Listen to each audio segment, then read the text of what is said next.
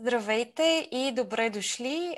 Започваме като начало на български, след което ще преминем и на английски език, който е официалния език на днешната дискусия.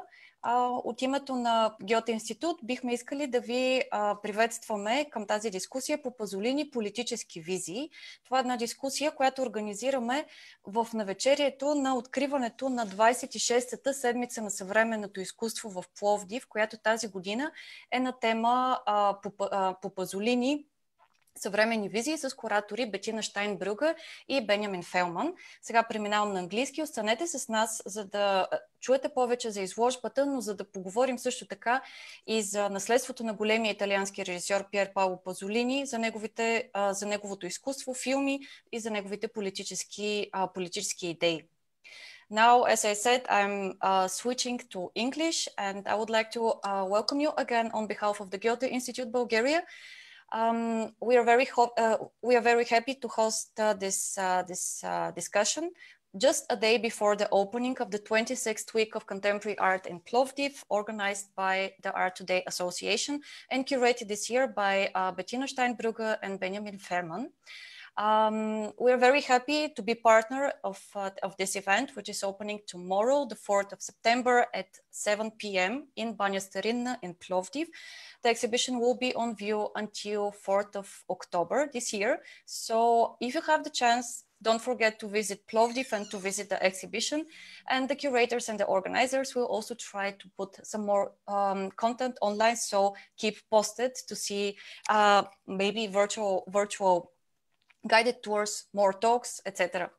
So I'm now giving the floor to Benjamin Fellmann, who is not only curator of the week, but also moderator of the discussion. And don't forget that you can comment and ask questions at any time in the Facebook event under this post as a comment to this post. So enjoy. Thank you very much for the introduction and a very warm welcome to all online participants. On behalf of Bettina Steinbrügge and myself too. My name is Benjamin Fellmann, as said, and together with Bettina, who is here with us as a participant in the discussion, I was invited by the Center of Contemporary Art Plovdiv to develop the exhibition project that is to open at the Ancient Bath in Plovdiv for the Week of Contemporary Art of the Art Today Association, headed by Emil Murashev, whose name should be named here too, a member of Goethe Institute's International Network of German Cultural Societies Abroad, tomorrow under the title After Pasolini, Visions of Today. And this exhibition brings together a total of 16 Bulgarian and international artistic positions that are either inspired by, work on, or with the life and works of the great Italian filmmaker, poet, writer, critic, and political activist Pier Paolo Pasolini. And we are very glad and happy that it can take place this year with the support from Goethe Institute. And it also brings us together today, here right now, at the invitation of the Goethe Institute in Sofia, for a more general discussion that we tentatively titled Political Visions Today, against the background of the exhibition in Plovdiv, and as well an upcoming exhibition on political art planned by the Goethe Institute Sofia. It is very unfortunate that the corona difficulties on traveling made it impossible that we all meet at the Goethe Institute in Sofia in person today. But we have the advantage that we can all come together here in this way and also allow people who cannot attend right now to have a look later.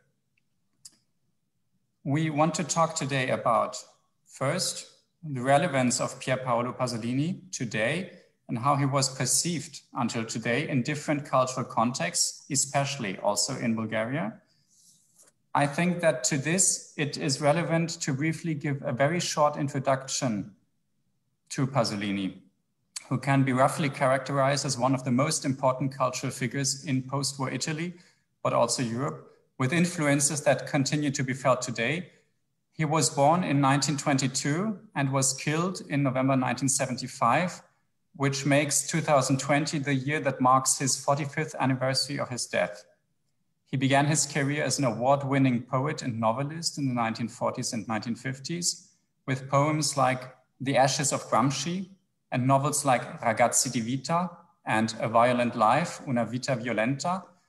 He was a scriptwriter for film directors like Federico Fellini and Mauro Bolognini before he began to direct his own productions, films that quickly became world famous and took an international importance, such as, to name just a few, Accatone, Il Vangelo secondo Matteo, the Gospel according to St. Matthew, Theorema, the Trilogy of Life, or his last, Salo, or the 120 Days of Sodom.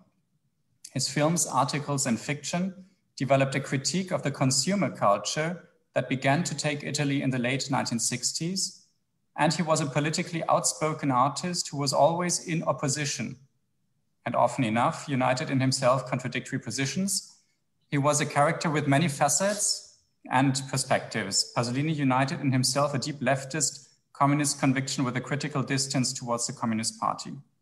On the one hand, a criticism of the institution of the Catholic Church with religious feelings on the other, an anti-modernist orientation towards language and archaic forms of life with avant-gardistic artistic work, an engagement with leading intellectual figures of his time with seeking out communal forms of social life on the poor peripheries of the metropole, a take on the narrative canon of myth and literature with a glowing interest in the third world in his work. Now, in a second term in this discussion, we want to address what it means for contemporary art and society to take Pasolini as a starting point, to develop politically informed works. Pasolini touches upon topics such as, to name only a few that we reference in the outline for this exhibition, but that are absolutely not exclusive: modernization, commercialization, forced mobility, communal forms of coexistence, the question of how to live right, a search for purity and truth, the third world as a future, the relation between the South and the North in Italy, in Europe, and in global terms. And all of these, I guess, are topics that perhaps feel more relevant today than ever. And then in a third term, but also more generally in this discussion, we want to speak about what the relevance of politically informed and politically engaged art in society can or could be today. And for this, we are very grateful to welcome two experts to the discussion together with Bettina, which is Stanimir Panayotov, who is a Bulgarian philosopher, and Fabien Vitali, who was born in Switzerland but raised in Italy, where he now lives. And now please let me briefly say how the discussion is going to be structured before I introduce the participants. We will talk in English, but of course everybody is free to switch to German, Bulgarian, or even Italian, as a matter of fact, to better express a point if we can then jointly translate it.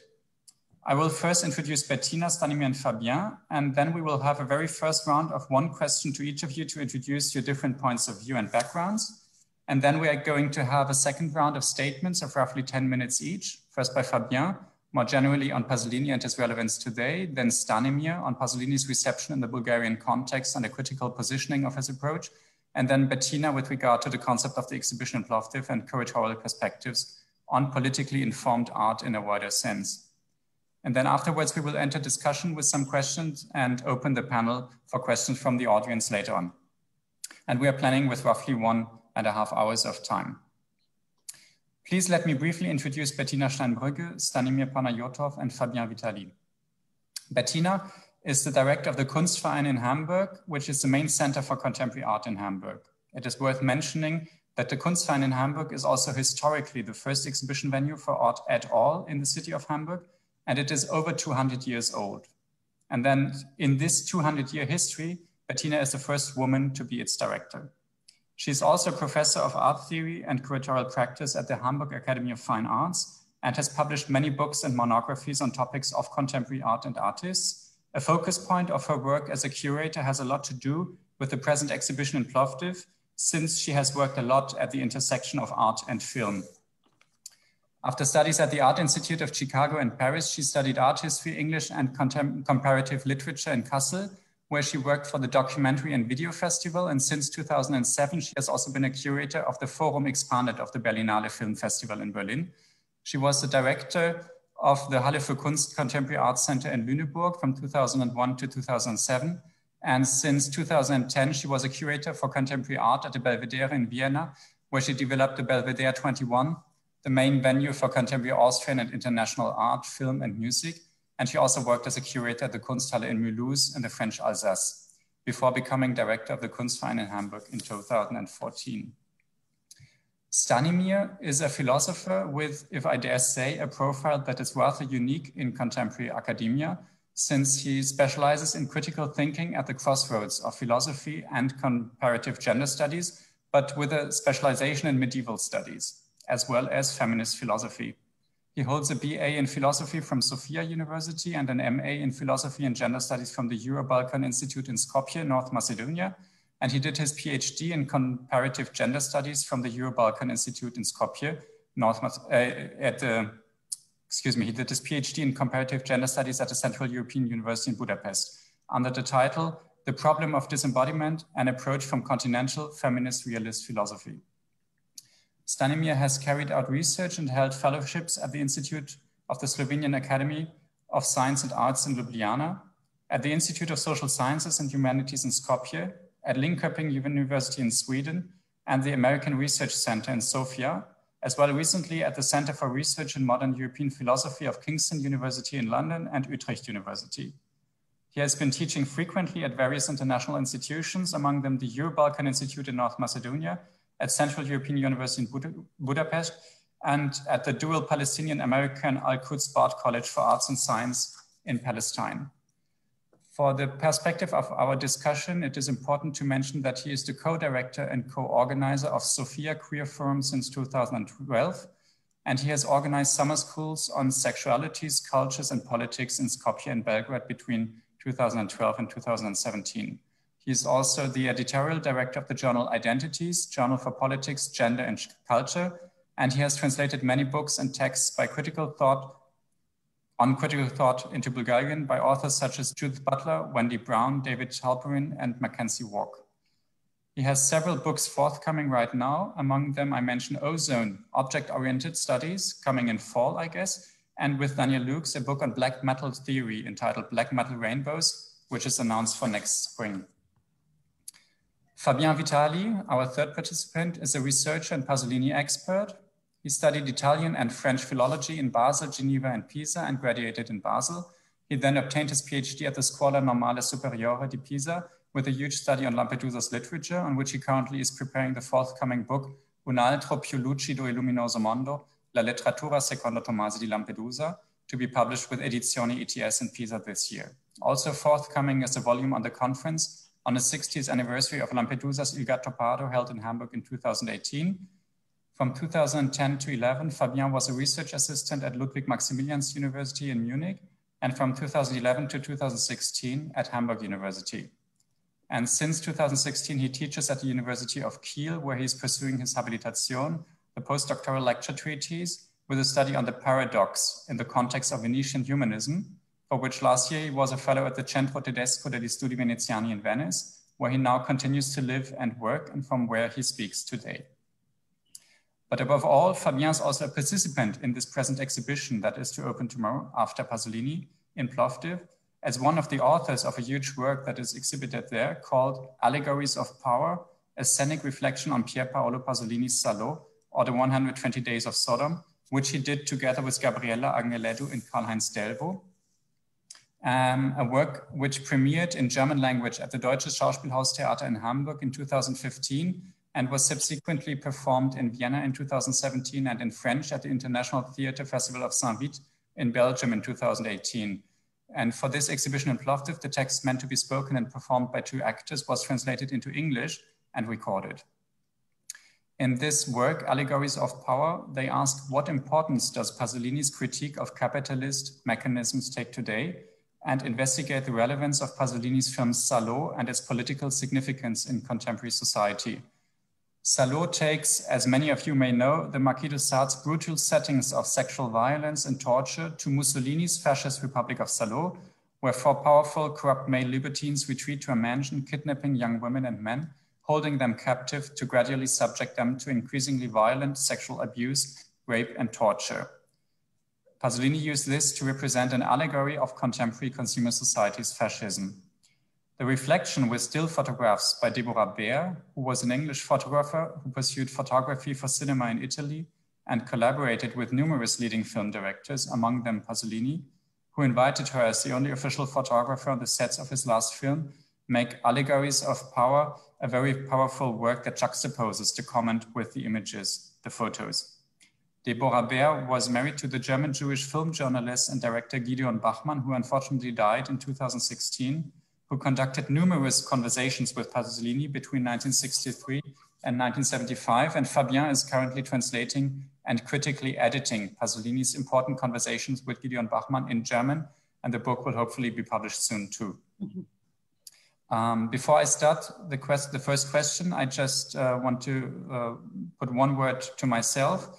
My name is Benjamin Fellmann, as said, and I'm the co-curator of the exhibition in Plovdiv, which Bettina and I developed together. I'm the coordinator of the Warburg House in Hamburg. I'm an art historian with a background in media and communication studies, having studied in Hamburg and Rome and done a PhD on contemporary art politics and theory in Paris and Hamburg. I work here at the Warburg House, where I'm sitting right now, as a scientific coordinator for research programs and cultural program and a curator. The Warburg House is the building that the art historian Erbe Warburg, who is best known for his famous image atlas, built in the 1920s for his library, which used to be here in this room, with his famous elliptical reading room in which I'm sitting right now. We're sitting here right now very much alone, unfortunately due to Corona. The original library was brought to London in 1933 to save it from the Nazis, where it is today as the Warburg Institute, the Warburg Institute in English.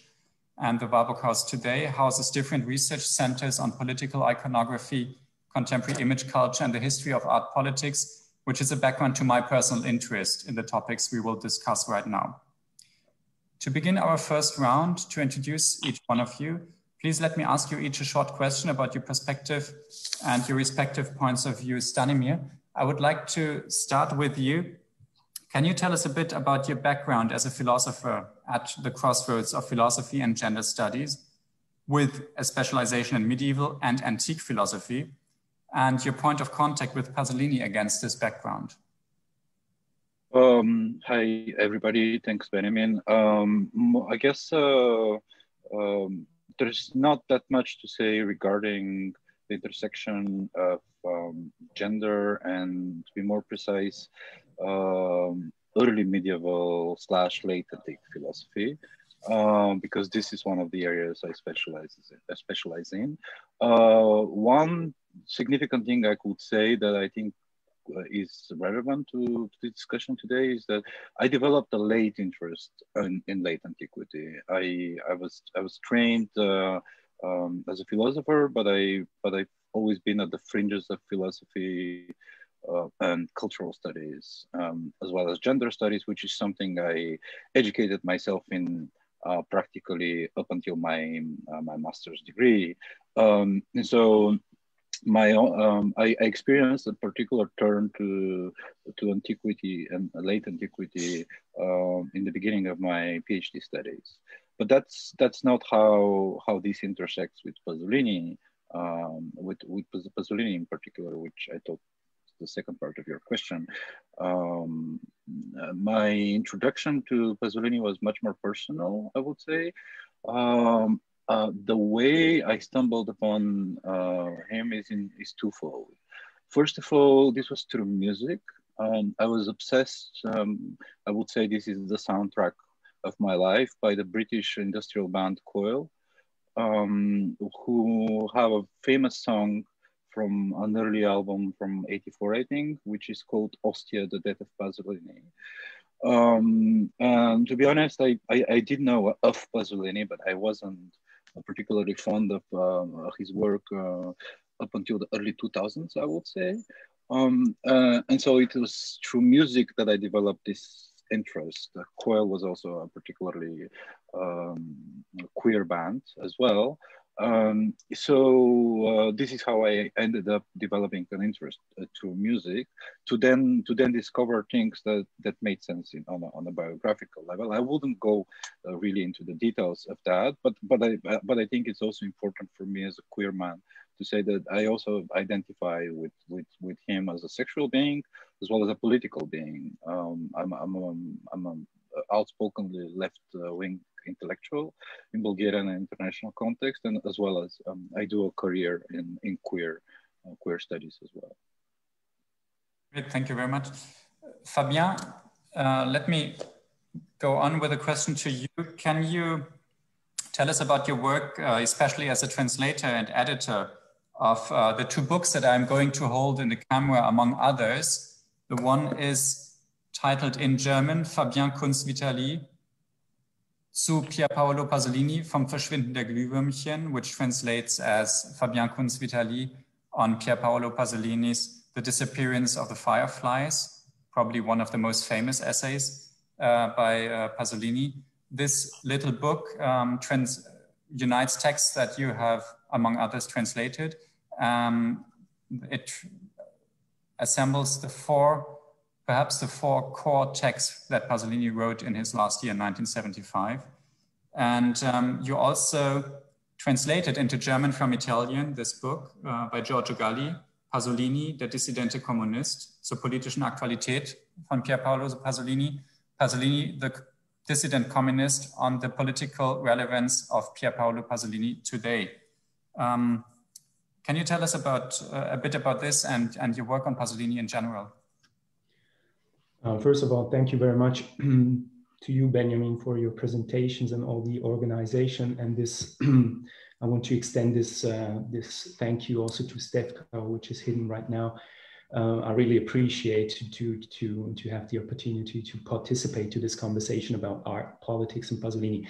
I also want to say hello to everybody who is listening now and afterwards. It feels very strange to me to talk from this virtual distance. I'm very old school, so it's kind of strange for me to talk to you. I would have been very glad to be in Bulgaria, besides because it's a country I don't know yet, and I really hope that I will get the opportunity to come to Bulgaria sometimes. Then I must apologize for my English. It might be obvious nowadays that one speaks fluently English in order to get communication with a global intellectual community. Unfortunately, this is not my case. So if I do not succeed in making myself clear, just interrupt me. As Benjamin said, I'm talking to you right now from Venice, where I live and where I do my research about Renaissance literature, which is a topic that is quite far away from what we're talking about now today. However, I think that maybe I just have to say that Venice, I think it's quite an interesting place to look at our issues, since it's one of the most famous or important location where art is actually challenged to express its political potential without thereby getting caught up in the ties of commercialization. And I just wanted to point out this problem because you talked about this topic also, Benjamin. And as you asked me about it, my intellectual relationship to Pasolini, I should say that maybe it's a little bit part of my education since I was a child, since I grew up in an Italianized context with some Marxist sympathies. I don't know how this might sound in Bulgaria, which was a former communist country. So I have like a childhood relationship to Pasolini. But my very confrontation, to answer your question, Benjamin, with Pasolini as a political poet and a political film director goes back to 2014 to 2015, when a German publishing house, Leica, asked me to translate and to introduce, and you already talked about it, the study of a well-known Italian historian, which is Giorgio Galli. And this study is entitled Pasolini Comunista Dissidente, Pasolini Dissident Communist. And this was a rather strange experience for me, because Galli in fact aimed to trace and rebuild political thought of Pasolini, assuming that his political expression implies systematical political knowledge. In other words, he treated Pasolini as if he was a politician or like a sociological philosopher, in the way we nowadays might consider the authors of the Frankfurter Schule, Adorno, Horkheimer, and so on. Now, that was something I would not agree about with Galli. And in fact, in its study, Galli highlights the political moments of Pasolini's writing, but then he shows that he has got no interest at all and no sensibility at all for, I should say, the aesthetical dimension of Pasolini's work, which is rather strange, I think. And so for me, it was a blessing to work on Gali and to meet him also personally, because this experience brought me to think that it might be interesting to write my own essay on the question of the political relevance of Pasolini, but from a totally different point of view. I might say a more philological, rhetorical point of view, which assumes that the most important aspects of politics in Pasolini is maybe an aesthetical one. And so just to finish, to answer your question, in 2050, I decided to make my own essay in German language in the context of a small anthology of Pasolini essays. I don't know if it's the core essays, if you, as you said, but maybe some of the most important essays from the late period of his life. And I try to discuss the radical political power of Pasolini as a poet. And maybe afterwards we have the occasion to talk a little bit about this. Yes, we will definitely have the occasion to go further into this. Bettina, to introduce yourself as a curator, how have you come in touch earlier with Pasolini, independently from the present exhibition context? I know that you also participated in one of in the film by Lili Reynaud-Dewa, one of the works that will be shown in this exhibition, titled Rome, 1st and 2nd November 1975, which was shot in Rome in 2019, I think. Yes, at the Villa Medici, actually. This film by Lili Reynaud-Dewa. It's called Rome, 1st and 2nd November 1975. So the last 24 hours of his life. And Lili reenacted the 24 hours. So she invited 20 people from the art world, mainly from the art world, to play Pasolini. And me too, because she also invited me. We worked together before, but she also knew of my film background. I'm working in film for a long time now.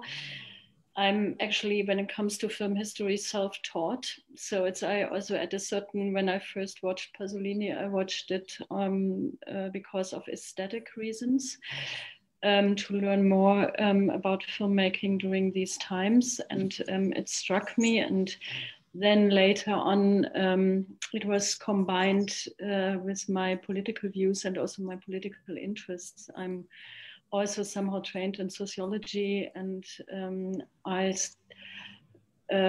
really interested in what happens, what we understand from the past, and what we can learn from the past in order to understand our todays.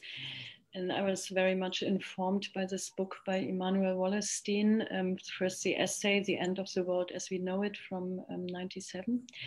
After that, he published the book Utopistics, or it's 96, I don't remember anymore.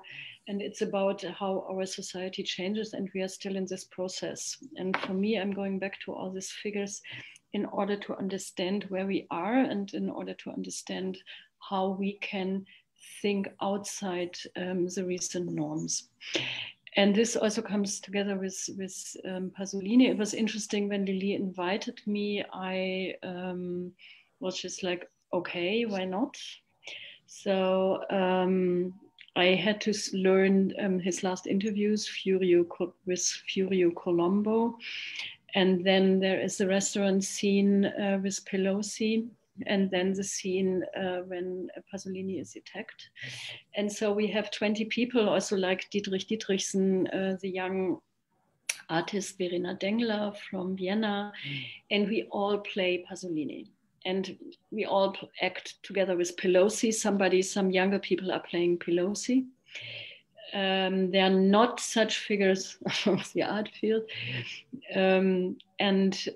So it was interesting because we are all not actors and actresses.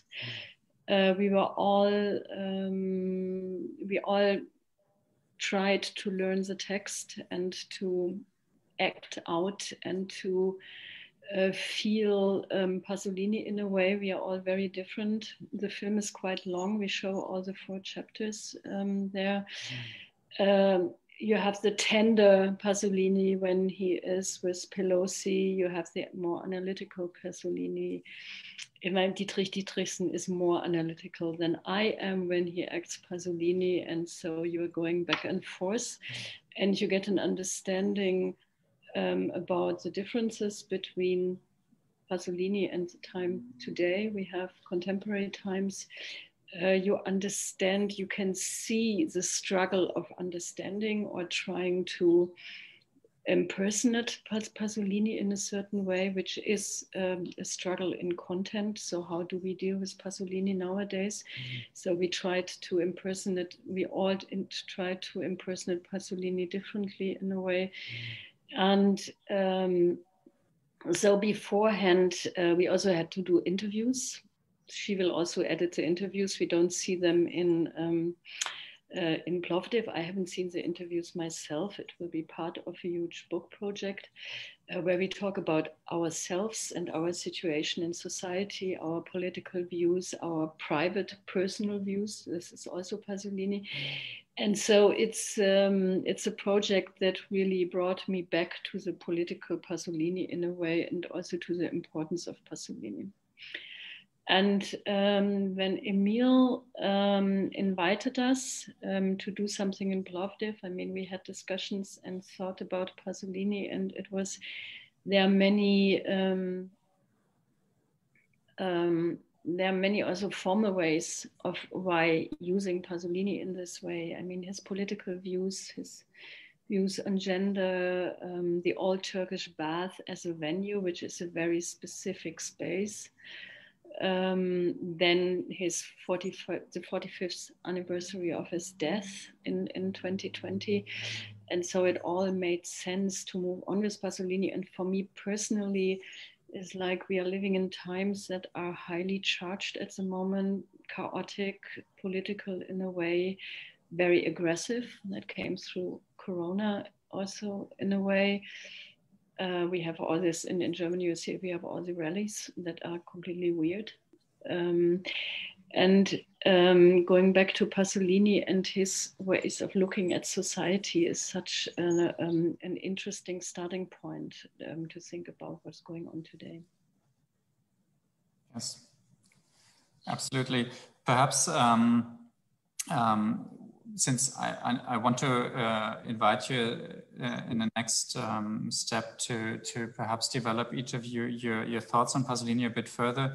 One point in common that your comment, what you just said, Bettina, joins Pasolini's work and the importance that Fabien will be perhaps considering in his statement is precisely that Lili Reynaud-Deva in this project works with laypersons, something that also Pasolini did in a lot of his films, of course, which touches upon the aesthetic, but also the political concepts that make up two levels, two aspects, that the two sides of his work in general.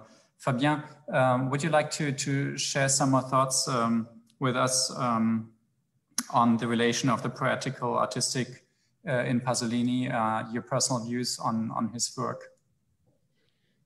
I will try, because since you introduced me as a specialist or an expert, I'm quite embarrassed because I think there is no such thing as Pasolini experts. I hate this, but I just love to work with, to read it and to look at his films. And I was quite interested about what Bettina said before, because she was often, I mean, like the term, the political point of view, the political views and the political statement of Pasolini occurred very much in your short presentation. And what I want to do in the next, maybe in the next 5 minutes, if it's possible, is to ask the question, what is the political thought of Pasolini? Because maybe there is no such thing as a consensus about what is a political thought of Pasolini. And I have no solution, obviously, but just try to propose something. And if it's possible, Benjamin, would you give me this small picture that I sent to you? Because I want to share this experience, this small empirical experience with you.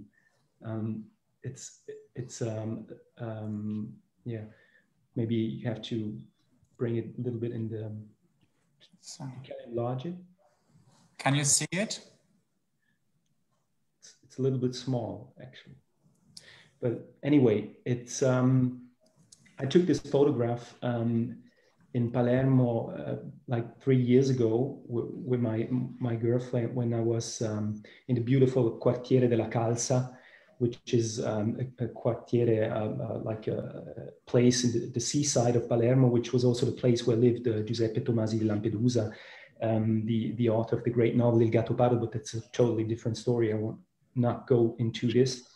I want to show you this writing on the wall because it's a quotation of one of Pasolini's late essays, now published in the Lettere Luterane, Lutheran Letters. That is a book of critical essays that, with the scritti corsari, corsair writings, form somewhat of the most important expression of Pasolini's political positions of the 70s. And the writing says, "Be happy, they will teach you not to shine, but you ought to shine." Now, I really liked this graffiti. Actually, it's, as a matter of fact, this quotation is totally decontextualized.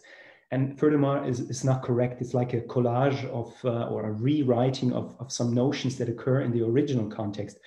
But I do not say this in order to laugh about it or to minimize it. I just think it's, on the contrary, it seems to me like a perfect example of the reception, or one kind of possible reception, a popular reception of Pasolini's political thought.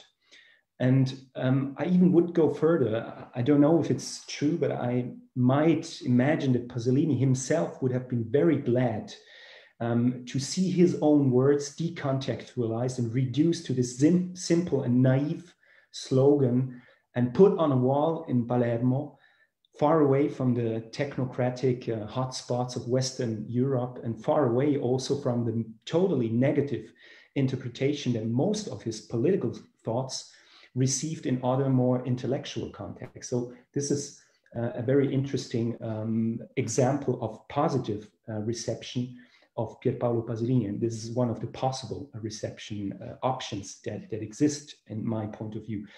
And this makes me also remind what Pasolini himself once wrote in a journalistic essay in the 70s, in the mid-70s, "La rivoluzione sarà fatta da giovani felici e che ballano." So, somehow like this. It's like the revolution will be made of young, happy people dancing in the streets. And I dedicate this to the young people right now in Sofia protesting in the streets. I think this is there is some interesting tie between this kind of reception, this popular positive reception, and a real existing positive point of view that Pasolini had, even if we tend to associate him to pessimistic points of views. However, what I wanted to suggest by this small example is the impact of Pasolini's work, and mostly of his journalistic writings, on people's fantasy. And so I think that what you, Benjamin and Bettina, what you do in Plovdiv, to propose a project to question the reception of Pasolini in contemporary art, is a very fascinating way to interrogate the force of the social political message of Pier Paolo Pasolini. I think it's perfect. Now, what might be interesting to do, as I already anticipated, is what I try to do now is to ask, why does Pasolini continue to stimulate in a fresh way our minds and our political debates? What kind of political message are we talking about? So what is the political dimension of Pasolini? I first must say it is, of course, totally impossible to explore this topic in all its complexity. I therefore will not insist on the very diversified background of Pasolini's political identity, its ties to the Catholicism, to Marxism, or to Antonio Gramsci, and so on.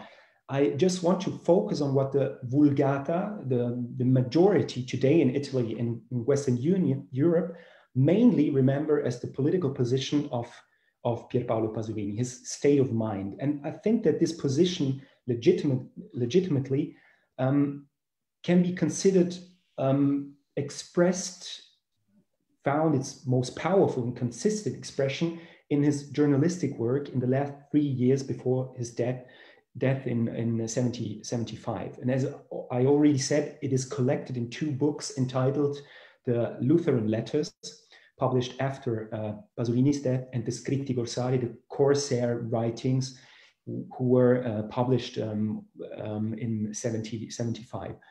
The articles these 2 books contain have been published in the most important Italian journal, a very bourgeois and a rather right-winged journal named Corriere della Sera. That means 2 things. Pasolini reached a large audience. And the second thing is this audience was mostly hostile towards him as a poet, as a Marxist, and as a homosexual, and so on. And so Pasolini's political action as a writer implies a strongly dialectical background. He in fact writes to challenge a conservative bourgeois establishment and their intellectual and moral hypocrisy. To put it simple, Pasolini's political thought, and I think you can now we can get rid of the image I wanted to show you at the beginning. Thank you very much, Benjamin. To put it simple, Pasolini's political thought can be reduced to the notion of anthropological revolution. And maybe we can illustrate this notion by following the example of one of the most famous articles that Benjamin already cited. It's entitled L'articolo delle lucciole, the articles of fireflies. And I want you to notice that the use of the term firefly is obviously a metaphorical use. And this is very interesting. I want to come back to this in a few seconds. I would like to try to resume the main points of this article, because maybe it gives us something like a starting point to discuss political thought of Pasolini. Pasolini points out that in the 60s and in the 70s, the ruling class is a traditional bourgeois and Catholic one. Now, this ruling class made something like a terrible error.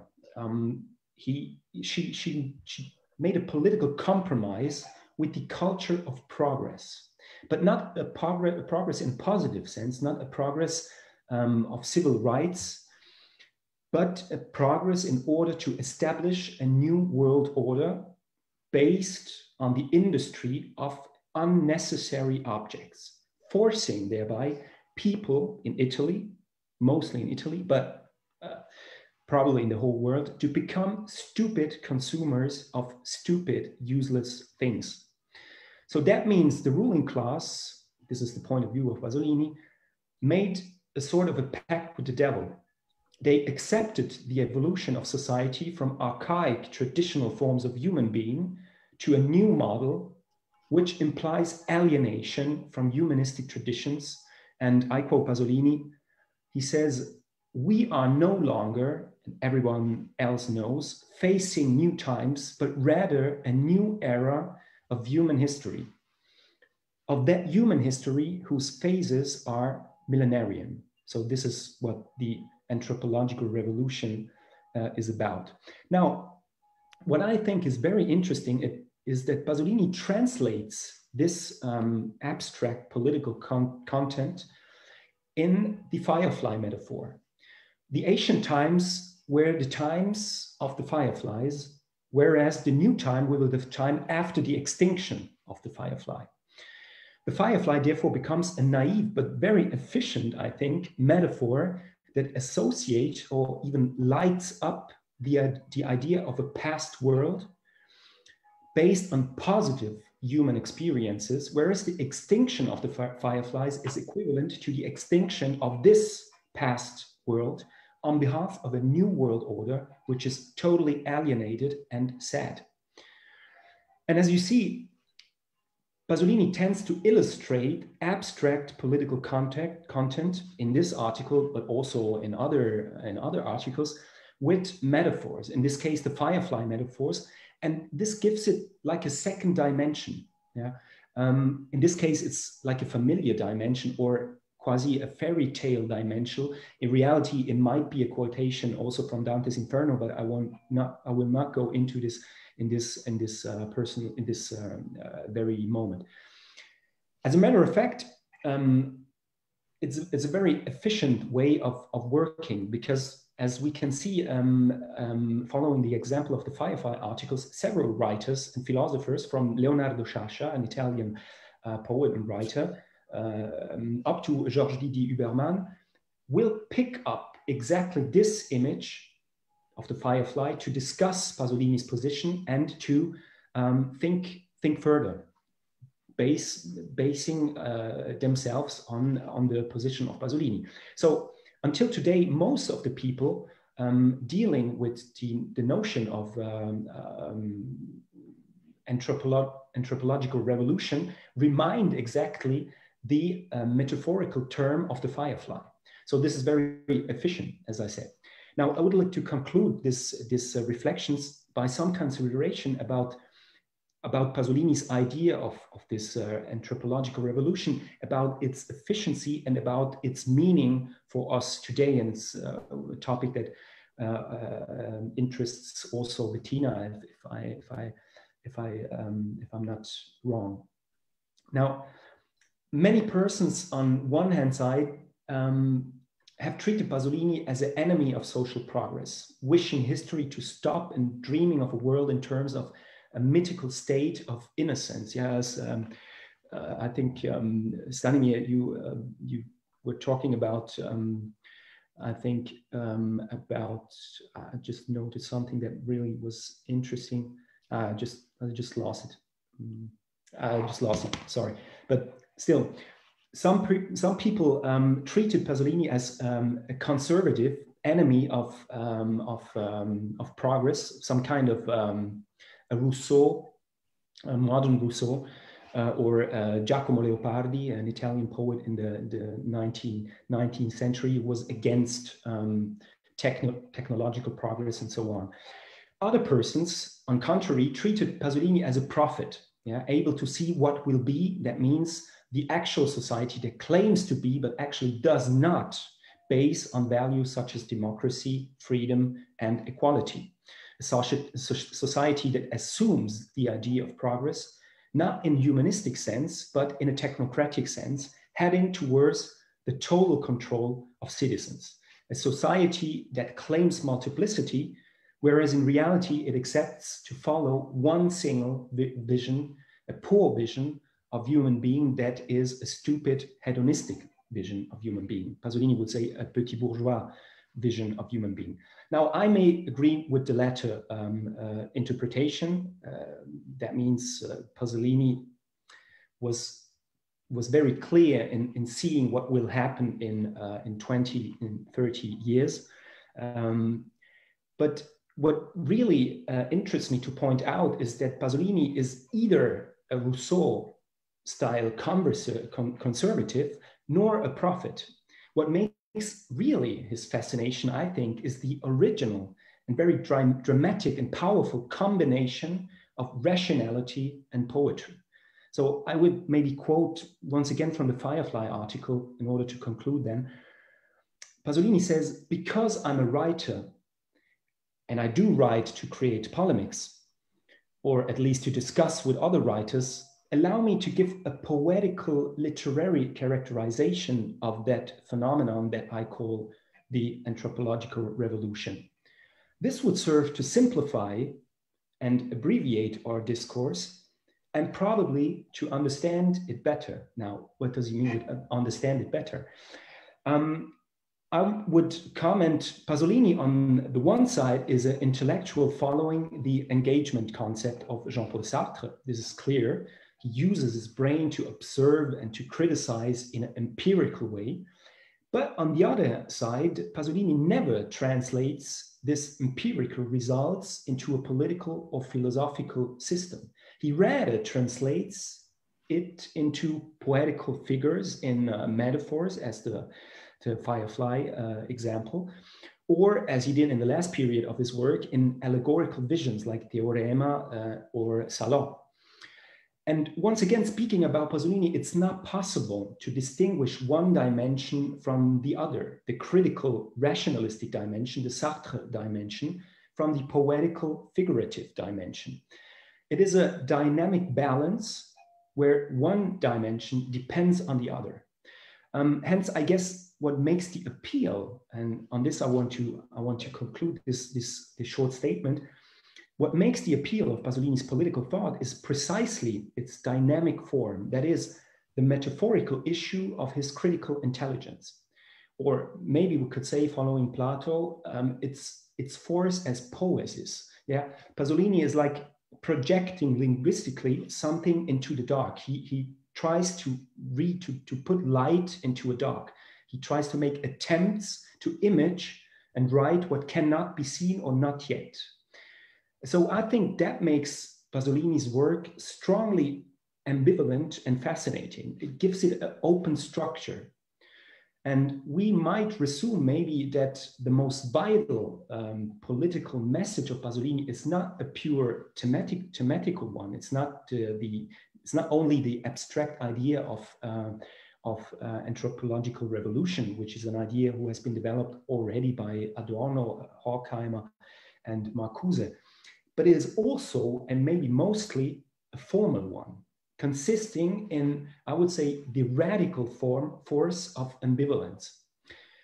This formal solution allows us all, I think, to participate to Pasolini's thought and to continue to discuss it and to continue to further write it. I don't know how to translate it, like we continue to write Pasolini's works. And I think, and this is what I really would like to thank also Bettina and Benjamin, I think that this is what really is demonstrated also by the works that you gathered together in the Plovdiv exposition. And this is why I really look forward to have some new inputs and see how people will interpret these open structures from Pasolini and the profoundly ambivalent figures that he translated us. I will now cut off the microphone because otherwise you will just hear the Basilica dei Frari. The tossing bells give us a sign to perhaps give the word to Stanimir too. Thank you very much for this very insightful reflection, Fabien. You mentioned the politically critical Pasolini, the journalist Pasolini too. It is, I think, outside Italy until today, it might even be not enough known how engaged Pasolini was, especially in the 1970s and the middle of, and even towards the end of his life, at the middle of the 1970s, as a very engaged author with weekly columns in newspapers in Italy. And on the other hand, you cite Georges Didi Übermann's book on Pasolini and the Fireflies, who I think stands for another context of you coming from a rather French background, tackling Pasolini. I think what you point us towards already in your reflections are the different contexts, the different cultural contexts of the reception of Pasolini and his works, which provides me with the opportunity to give the word to Stanimir, who might want to share some thoughts with us on the reception of Pasolini in the Bulgarian context, perhaps even how Pasolini actually was perceived during the Cold War, and if there has been an ongoing transition in his reception, if there has been such a reception in the transition from the from the Stalinist to the post-Stalinist society. And I also saw you noting Fabien's reference to Plato. I think that you might even want, I was curious what you would be thinking about positioning Pasolini in this pre-modern context. I guess you have your own views on that. Stanimir, please have the word. I will go back to probably Plato at the end of my expose. So as we agreed, I will speak in two ways. I'll give a rather technical overview of what I consider to be a Bulgarian reception. Maybe reception is an overstatement. And then I will speak a little bit about the way Pasolini's work and political visions relate to historical pasts. So on the first part,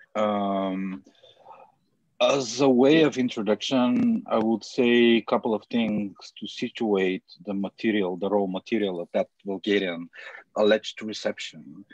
So first of all, Pasolini was wrong about one very, very major thing when it came to state socialism and the ideals of communism, or what in the socialist bloc, in particular, the states socialist bloc that are satellite states of USSR, in particular, was known as the never arriving communist utopia. So Pasolini was wrong on the question of consumption. This is my prefatory note. Even after Khrushchev's thaw, and the massive popularization of information of what was the horror of Stalinist USSR, even in the context of this and the arrival of the new left in the 60s and the Western world, of which Pasolini was somehow connected, all of his interviews and political writings that I've seen take extremely naively the question of consumerism. I do, however, think that there is a certain confluence between naivete and honesty. So I think he's honest when it comes to his critique of consumerist societies. His heart is in the right place, but with respect to socialist politics and state socialism, he doesn't understand that it is exactly the antagonism with consumerism that crumbled state socialism. This is what destroyed state socialism in its core, and this is true for both Yugoslav socialism and much more so to USSR Soviet countries such as Bulgaria. So on this, I fundamentally disagree with the idea that Pasolini's critique of consumerism can be of any use to the Eastern European context, more broadly construed. So the reason I'm starting with this is that Pasolini has been published in the cracks of Bulgarian publishing before 1989, rather periodically. So there are two reasons why he managed to go through the cracks of socialist censorship in Bulgarian publishing. One is his virulent critique of capitalist economies and his critique of what he considers to be alienation and consumerism. And the other is his caustic remarks on the nature of the Western European small bourgeoisie. Now, this second aspect was particularly, I think, sexy for the Bulgarians the Bulgarian apparatchiks, not the Bulgarian readers of Pasolini, because the people who intellectually perhaps wanted to publish his work were just looking for a way to smuggle him in. Overall, I think these two motives for his scant reception in Bulgarian publishing until the crumbling of communism can be summarized under the larger umbrella term of critique of alienation. And that's, again, I want to emphasize that that's exclusively useful. There are a couple of other intellectuals that did have a similar, probably, to Pasolini's reception, so a rather scant, but nonetheless present work. One of them is Oriana Fallaci, who, unlike Pasolini, got some traction and popularity in the mid 2000s because of her right-wing invective after 9/11. So she differs from him in that way, that she found the popularity, and I hope Pasolini will find the popularity now with your exhibition in Bulgaria in Plovdiv, because I don't think he does have any public leanings and popularity in Bulgaria nowadays. Now, I don't have much to say about the reception after 1999. What I can say is I prepared, and Stefka will post about this in the Facebook event, I think. I prepared a bibliography that's very short. It's only 2 pages. I hope it is as comprehensive as it's possible of all the writings of Pasolini that were translated in Bulgarian. There's one thing missing.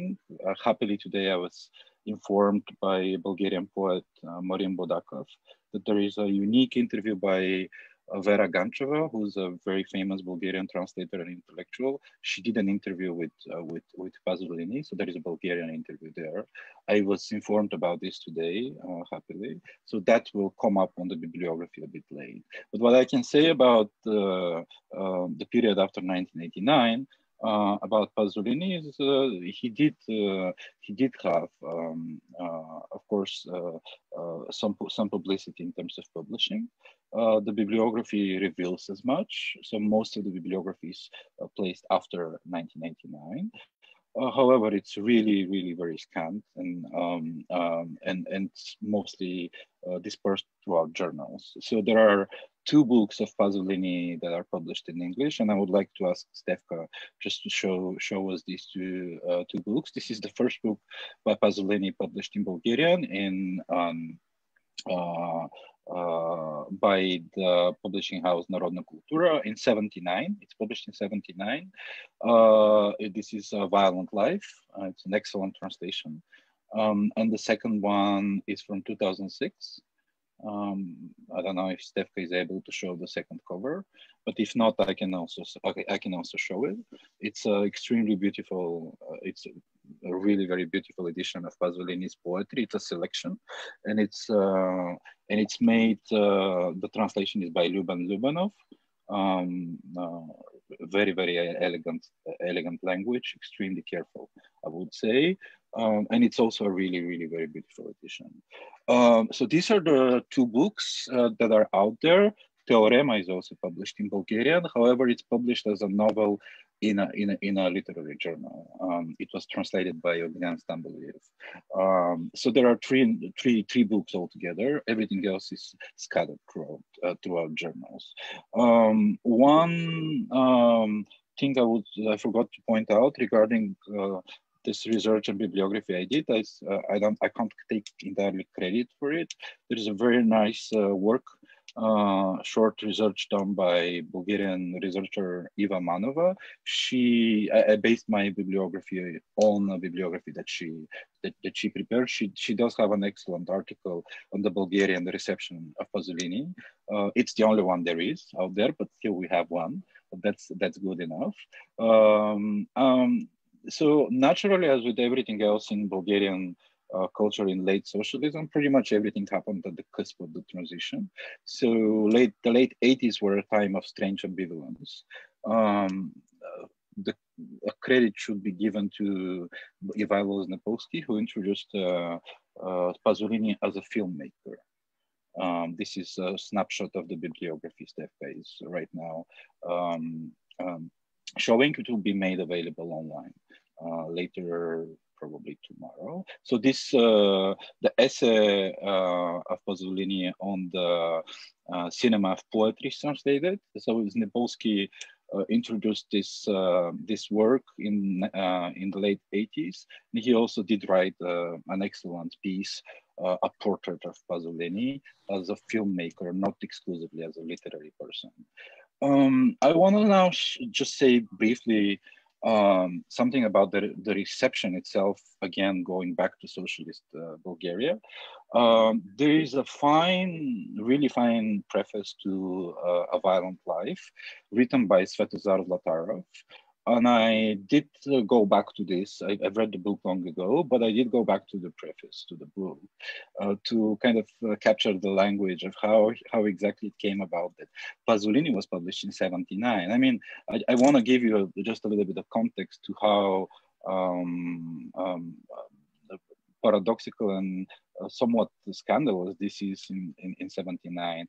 By the time this book is published, Gramsci has one book published in Bulgarian in '56, and that's the one and only edition of Gramsci in Bulgarian. Rosa Luxemburg, another heterodox Marxist according to then Bulgarian standards, has a book that's published in '64, I think. No, 1960. In 1960, and that's pretty much all there is to revolutionary Marxism in Bulgaria, in state Bulgarian socialism. And of course, I mentioned these names because they're idolized for the Western left, and how this is extremely important nowadays in our context. So in the preface of Zlatarov, Pasolini is presented as a person of contradictions, which is fine. I don't think that anyone can object to that, even Pasolini himself. And he outlines that he's relevant for Bulgaria because of his indelible corruption. His analysis of the indelible corruption of capitalism is a quote. So some other snippets are also quotes. He speaks vaguely as a critique to Pasolini, saying that nevertheless he offers somewhat unclear dreams of what the future society would be. He congratulates him for overcoming of post-Hermeticism in literature, while at the same time congratulating him for being a realist writer, which in '79 is not a very relevant piece of information, given that in the '70s he's not a realist. Regardless, this is how he's being represented. And of course, then comes the most interesting part in Zlatarov's introduction to Pasolini, where he speaks of sex and sexuality in, I would say, the most appropriate possible way given the context. So I think it's a ridiculous and funny statement, but it says a lot. One of the qualifications he gives there is that there's nothing in Pasolini's life that's extraordinary, which is an extraordinary claim in and of itself. This is the prefatory note to then discuss sex, gender, and sexuality. And then he says, Pasolini is trying to give us a realistic picture of man's instincts and his pursuits in love. And then I quote, of love, men, women, and any other kind of love. So words like homosexuality, etc., don't appear. And then, curiously, Zlatarov says, Pasolini studies how sex, that is to say, the most intimate in the human being, becomes a commodity. And I think this is the greatest part of the introduction, where he nails what is the most important, both in the novel and in the then context of presenting Pasolini. But there is one other aspect that he mentions. And then I'm gonna go to give you a bit more examples of reception. There is one great example of topic that he singles out from Pasolini's work, and that's the connection between I'm not really sure that in English this is a term, but the term is declassing. So to declass a class, to lose your class standing, that is. The connection between declassing and fascization. So I think this is a great line from Zlatarov's introduction, because it does give us a key how we can use Pasolini's work in Eastern European context. I think there is a great deal of connection between what happened to people in terms of poverty and what's called mass declassing in Bulgarian lexis, and how this has led to fascization tendencies in society. And I think in this, we can return to him again and again right now. And I'm really looking forward to your exhibition and see how this is developed there. So I think this is the contemporary point of meeting the before and after of Pasolini in Bulgaria. I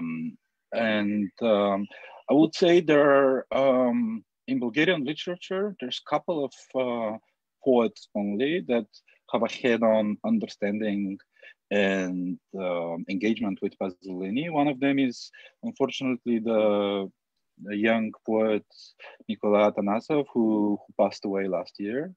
And he was extremely influenced by Pasolini. He was a friend of mine. He will stay in Bulgarian literature with a book as a canon of Bulgarian poetry that's called Organic Forms. And he has an earlier poem that's called Nostalgia After Pasolini. And then there is a poem by Bulgarian writer and scholar Vladimir Saburin, which is called Hölderlin, Pasolini, and Müller, meaning Heiner Müller. These are the two poets I can single out. One interesting note, though, is that there is a Pasolini-Bulgarian connection, actually. Other than the Vera Gancheva interview I mentioned, one of the musicians who did scores for Pasolini is an Argentinian-born musician and composer. His name is Luis Enrique Bacalov, and he's of Bulgarian descent, actually. He wrote the score for the Gospel According to Matthew. This is, I think, the only score he wrote for him, but he was Oscar nominated for that. In 67. Bacalov is not Bulgarian in and of himself. His grandparents were. So there is a curious Bulgarian connection there. And one probably last thing on this point I just want to briefly mention is that I think there is a certain analogy in Bulgarian cinema in terms of how cinema is done and in terms of what the message is. I think this is the work of Irina Aktasheva and Hristo Piskov. There are two Bulgarian directors that were greatly misunderstood before the transition, and are, I think, still greatly misunderstood after the transition. Before, they were seen as reactionary critiques of communists. Now they're seen as anti-communists, which is extremely false. I understand that many of the viewers wouldn't know the context of that. I just want to draw the analogy and incite interest in their work. And to some extent, without probably the deep interest in sexuality and gender, I think the work of Bulgarian director Krasimir Krumov is also very relevant, and I would surmise to some extent influenced as well by Pasolini. He was a very well-read writer. He wrote a huge volume, The Poetics of Cinema, he deals with extreme poverty and neoliberalization in contemporary Bulgaria, etc., in ways that I think resemble Pasolini as well. Now, given the time limitations, I'm not exactly sure I have time to go to the second part of my expose. So I don't know if I have the time to say anything, but I will just take, I'll just take 1 minute. I'll not do the second part of the expose. I'll just give a snippet of what I wanted to give. I think I'll make it more as a statement. I think one thing that's extremely interesting about Pasolini is his relation to antiquity and the historical past. I think Fabien mentioned this vividly, that he's often seen as a somewhat conservative intellectual and naive as well, I would add, because he did have this sentimentality about the forlorn world of idyll, where contemporary capitalism and consumerism weren't part of the game. To be honest, I think he's wrong about it too. But the important thing about this and his relation about the historical past, I think it can be seen most vividly in his movies, not in his writings, is something that I would call queer traditionalism. he's a weird figure at the fringes of queerness and tradition. I think there's not much other cultural specimens to compare him to, but I would say that Jean Genet is one of those, and the great Derek Jarman. I think these are the people who can also be compared to what I try to call queer traditionalism. Of course, what unites all of these authors is another aspect. That's their sexual innuendos to criminal types and dangerous sex. So on that occasion, on that note, I will just end my presentations, and I'm sorry if I've taken more time than I have to. It's very unfortunate that we are limited in terms of time, because I would have loved to hear you do more, especially on these last 2 points. But thank you very much, Stanimir, especially for the insights on Pasolini in Bulgaria, which are of course very crucial. And if we have time at the end, I would love to hear more during the question at the end, more about the poet friend of yours you mentioned, and if you have any projects of perhaps translating him into English. Bettina, Stanimir just mentioned Derek Jarman. The two of us had been hoping to include Derek Jarman in this exhibition. Derek Jarman, of course, is not only a filmmaker, he resembles Pasolini very much in a lot of aspects, because also Derek Jarman is not only a filmmaker, but also a wonderful writer, a poet. Pasolini was not that much interested in gardening and plants as Jarman was, but they share a great interest in nature, I think. But I can say so much as that Derek Jarman is present in the exhibition in Plovdiv, because one work in the exhibition will be a film work by Julian Cole from the 1980s called Ostia, in which Derek Jarman himself plays Pasolini. So we're very glad that Julian Cole's work can assure a presence of Derek Jarman in the exhibition. And this leads me to the exhibition itself. Bettina, do you want to tell us a bit more about the exhibition, its concept, the background perhaps, and against this background, your perspective as a curator, and also the perspective of an institution of contemporary art, perhaps on the topicality and relevance of works of art that address Pasolini today? Yeah, I mean, I would like to start in a general way. I mean, if one gets invited to curate something in foreign country, in a certain atmosphere, in a certain space, it's always difficult to somehow decide on the topic when you are more political, and when you try to tackle something political, it's always quite dangerous. And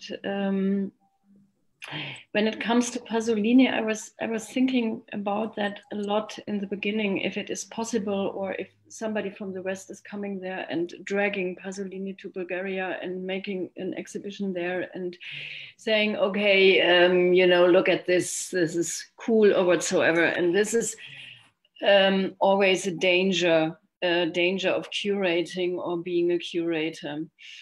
What I find interesting and why I think it works is, I have 2 points. One is that Pasolini is a very ambivalent character with many contradictions. And this leads me to my second point. What I also find interesting is that you don't put a proposal out there and say, okay, this is what we can discuss now, and that's why it is important. It is rather a moment of contradiction for me, where you can start a discussion.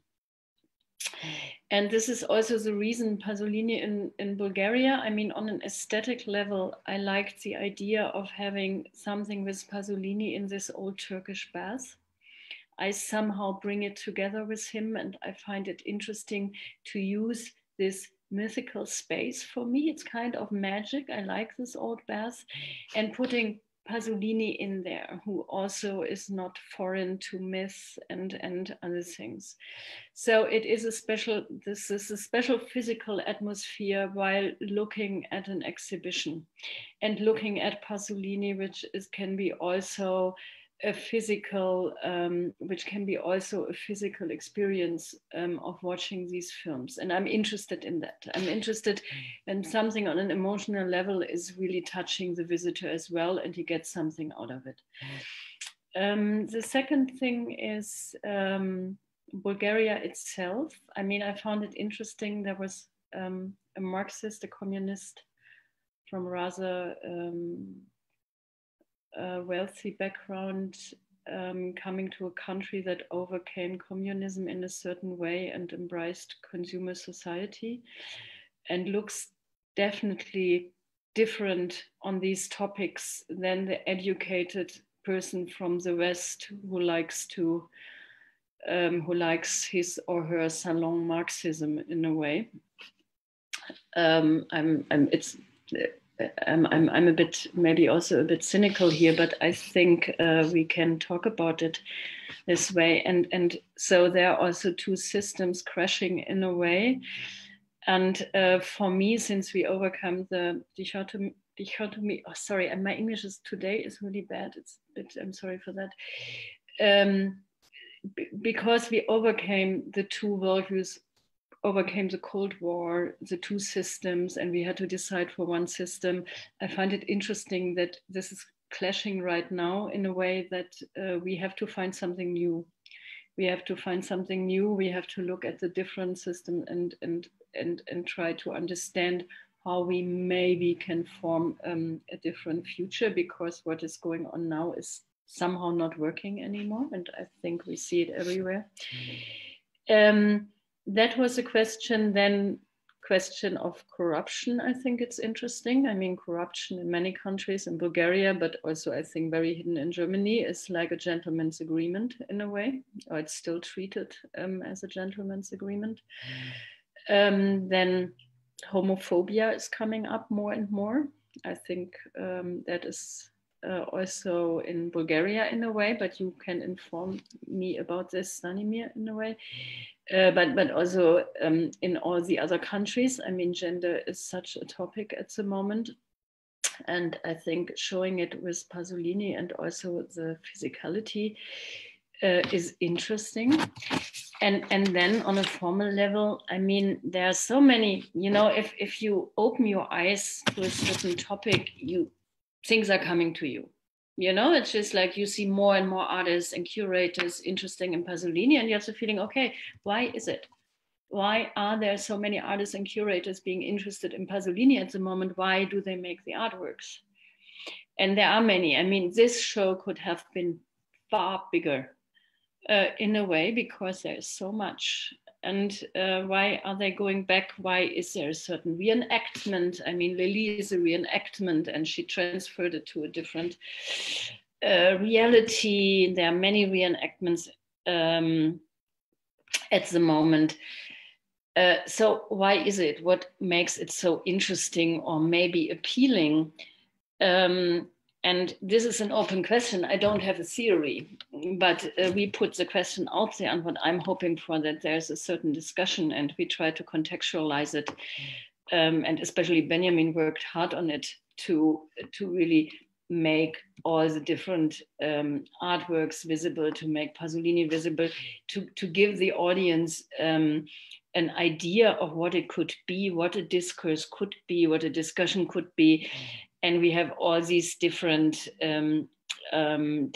works. What I realize now is really that many of the works really also talk about his death and the last 2 days of his life.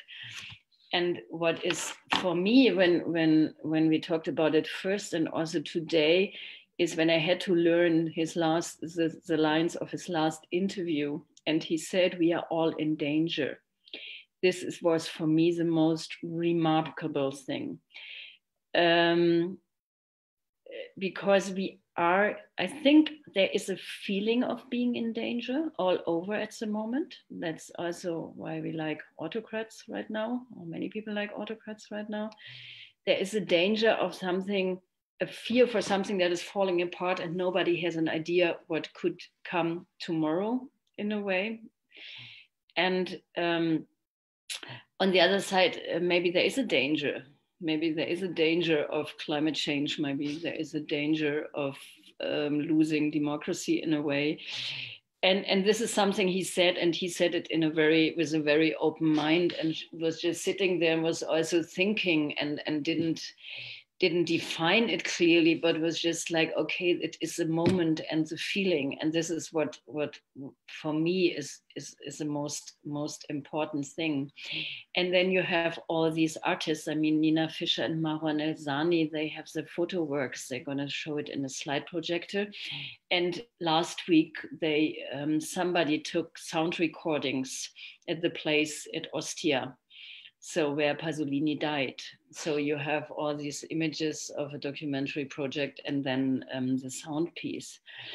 Or you have this Fabien's Yours. I mean, it's not only, it's really about culture. It's not only fine artists of works by artists who are really in the art context or in the art market. It's far broader, which is interesting. If we have the allegories, we have these old pictures, and then Susanne Sachse and Marc Siegel are reading the text, and you can sit there and listen.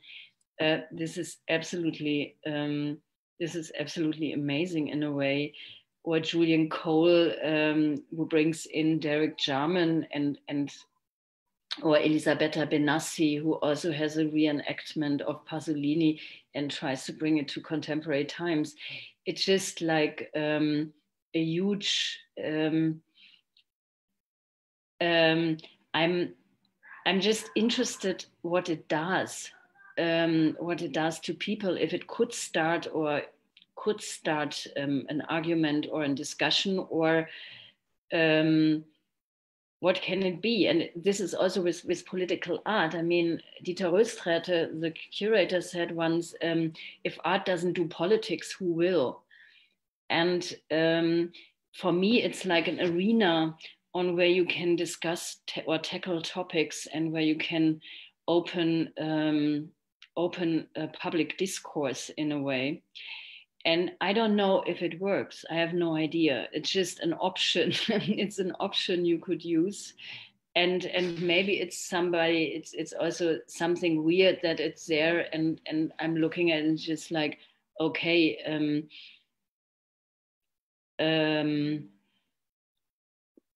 does it have something to do with me or not? I don't know. I think this artistic engagement in all the pieces is interesting. The artistic engagement in the ideas of Pasolini, and also in the conflictual ideas of Pasolini, even when we have Milo Rau, who put it on a theater stage. And I'm interested if it works. I mean, I'm really sorry that we can't be there tomorrow. It's just very, very unfortunate, because it would have been interesting to speak to people and to understand the atmosphere. And I think, Stanimir, you have to tell us in a way, please, if you could do that, to do so, because it's so difficult. And what I also hope is that it's somehow diagnostic and poetical in a way. As I said before, for me, in the beginning, Pasolini was an aesthetical phenomenon. I was interested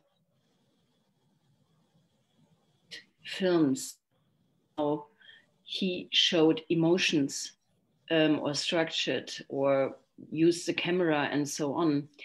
And this is equally important for me. I mean, maybe this is a point where we could also start a discussion. I don't want to repeat myself too much. You know, it's perfectly fine. Thank you very much, Bettina. I think we do not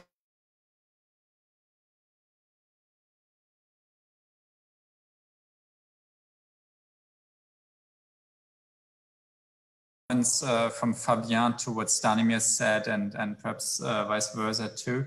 But I think that one point you mentioned, Bettina, is very important. The fact to realize that a lot of the artworks actually center around a reconstruction of Pasolini's person, his body, and his death, in a way, I think, show how Pasolini's own death has become emblematic for the endangerment of a certain intellectual stance, or to put it in other words, that perhaps the engaged intellectual today has become endangered again, or even more than at Pasolini's time.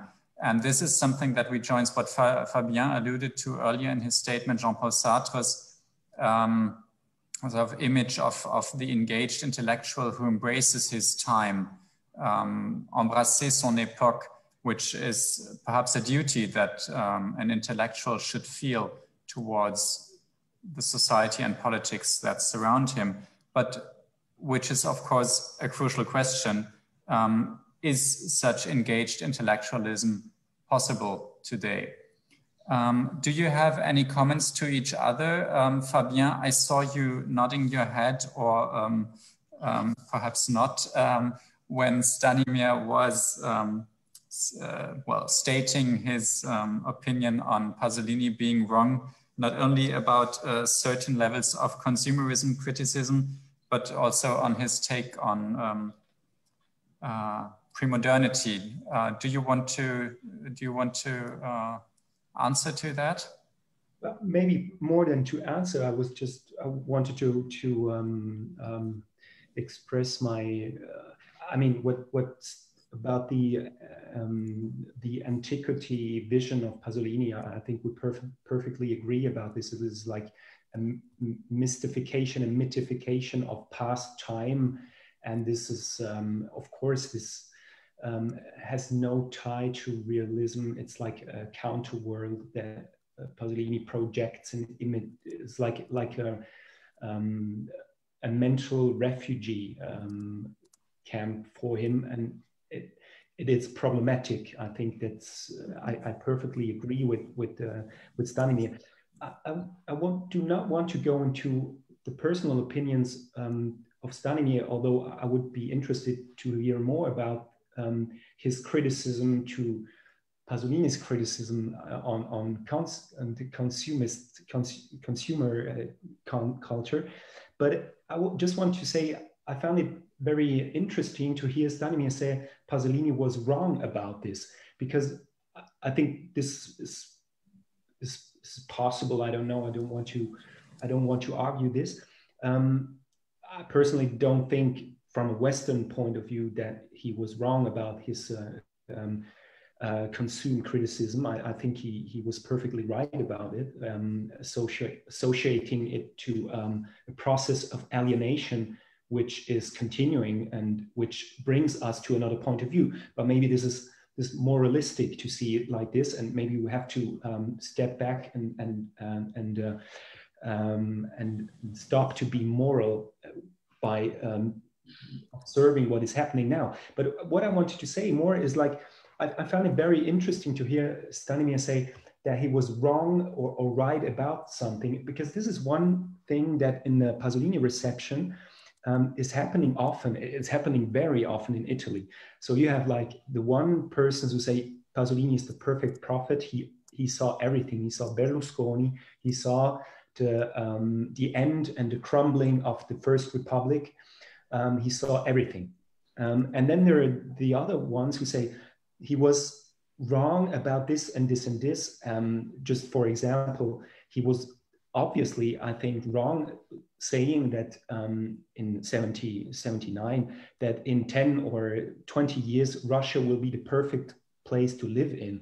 I personally don't think that it's that this is objective. So this is maybe something that could be discussed. But for maybe the problem is that we discuss Pasolini much more as a sociological philosopher or like a politician who is forced to given some directions and we afterwards judge in terms of right or wrong. But this is not, I don't think that this is the right approach to Pasolini. I think actually the quintessence of his work is, as I said, is a metaphorical one. And by the time you use metaphors, you leave the terrain, the level of the possibility to say yes or no. So it's actually very ambiguous or very difficult, I think, to judge Pasolini in base of his prognostic were right or wrong. What really interests me is how his prognostic continues to stimulate minds, and actually you can read them in several perspectives. And just for instance, you have his last film, Salon, which has the renommee of some kind of shocker or some kind of terrible film, which demonstrates the ugliness of fascist power. And of course, this is one possible perspective to read it and to interpret it. But on the other hand side, if you go deeper into the structure and the aesthetical structure of the film, you come back, you come out of it, of this experience, and you lose the possibility to judge in terms of right, wrong, left, right. It's very confusing. It's, as I said, it's profoundly ambivalent. So I think we have to maybe leave the sociological side of Pasolini, the intellectual or professor side of Pasolini, besides, and we have to focus more on the open structure of his pictures and of his metaphors. That's my personal opinions. Stanimir, would you agree? I think Fabien's approach is no, I don't agree. Fabien's approach is actually an impoverishment of Pasolini's work. Listen, I think somebody like Pasolini is in his essence a parrhesiast, somebody who tells the truth. And I don't think disengaging from categories right and wrong is useful for that very simple reason. I mean, the other reason for that is that I've seen this in many accounts on Pasolini. He offered a critique of Western bourgeoisie. So it's not okay to just speak about consumerism. There are just a cluster of terms and phenomena that they go together. He maintains a critique of what the Western bourgeoisie, including the Western left at the time, and its various stages in Italy and abroad, from a very Western-centric perspective. I don't think it's a scandal to say that. I think it's okay. I think it's okay to for somebody like Pasolini or his readers to embrace even that. The fact that he did see third worldism as an option or else doesn't essentially change his perspective. If you ask Sartre whether Sartre saw himself as an orthodox Marxist, he wouldn't agree with that. But nevertheless, a lot of people see him as an orthodox writer. So in much the same way, I think Pasolini is quite Eurocentric and even Euro-communist at times in his analysis and critique. And the essence and the crux of my argument about being right and wrong about consumerism is that the Western Marxist analysis of the Frankfurt School type, etc., on Western society alone is inebriated by this inferiority complex of the Western left. By the 1930s, the Western proletariat was left alone. There wasn't a political representation analogous to what happened in the USSR and the satellite countries. And this is an inferiority complex maintained to this very day in the contemporary Western lefts. left movements, and I think it's not a problem to acknowledge that Pasolini had also an option that's close to this one. The problem with the critique of consumerism was that if you ask any critique of Eastern European socialism, is precisely that consumerism was just a different term for aesthetic survival, if you will. You know, to exist without civil liberties and to exist without the opportunity to wear more than 3 types of jeans at best in the 1980s is extremely different from what Pasolini would have imagined. I'm not trying to say he didn't know of these issues. I just think that we have to be honest about the Western imaginary of what was happening in the East. And I'm sorry if I construed this as a East-West opposition. I understand that this is much more complicated and there are gray areas.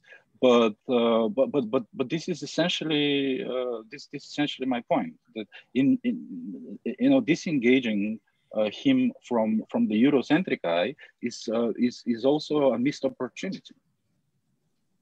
But I think the one point that the two of you actually share is that both of you want to argument against a reduction of Pasolini. And yes.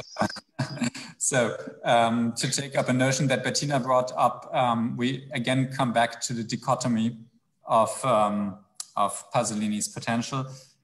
We unfortunately do not have much time left.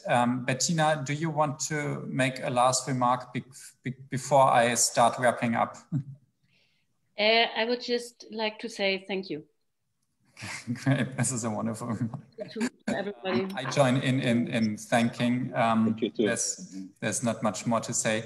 I think we all feel that this discussion could carry on a further at least 1.5 hours. And personally, I'm very sad because I feel that it's becoming very interesting right now.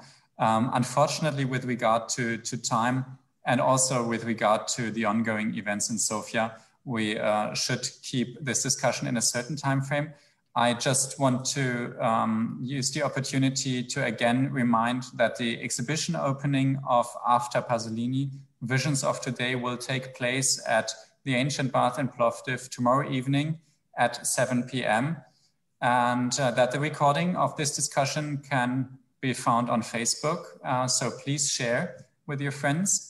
And as Stefka said at the opening of this discussion, please keep posted on Goethe-Institut Sofia's homepage and the webpage of the Art Today Association of Plovdiv for further content that will go with this exhibition.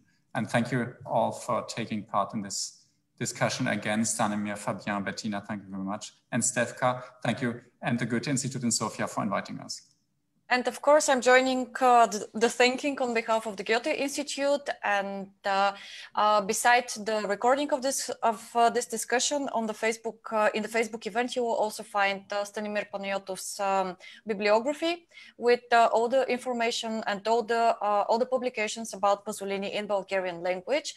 I again want to invite you all to come also to the exhibition, to the 26th Week of Contemporary Art in Plovdiv, curated this year by Bettina Steinbrügge and Benjamin Fellmann. As the past 25 exhibitions so far, this one also asks many questions, and it's definitely one of the most important and most interesting events for contemporary art in Bulgaria. And if you haven't been to Plovdiv for the Week of Contemporary Art yet, maybe not this year, but next year would be a good occasion to come. And thank you all again. And we're looking forward to see the exhibition tomorrow at 7 p.m. in Plovdiv. Ciao and have a nice evening. Oh, thank you so much.